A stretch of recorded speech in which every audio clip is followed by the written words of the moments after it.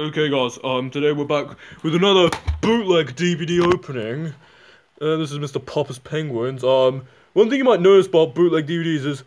wait a minute, why does it say the release date? And... the credits?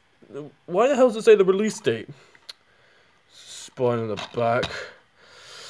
And the text is... and yeah, it says PG right here, but then it says R right here, which is weird. It's distributed by 20th Century Fox, yeah. For some reason this is on a the guy who sold this to me, it's from a Disney, he's a Disney DVD cop. And this is the disc right here, so just gonna put the disc in. Now you thought the Smurfs one! Now this isn't as bad as the Smurfs one, but it's still pretty bad. Yeah.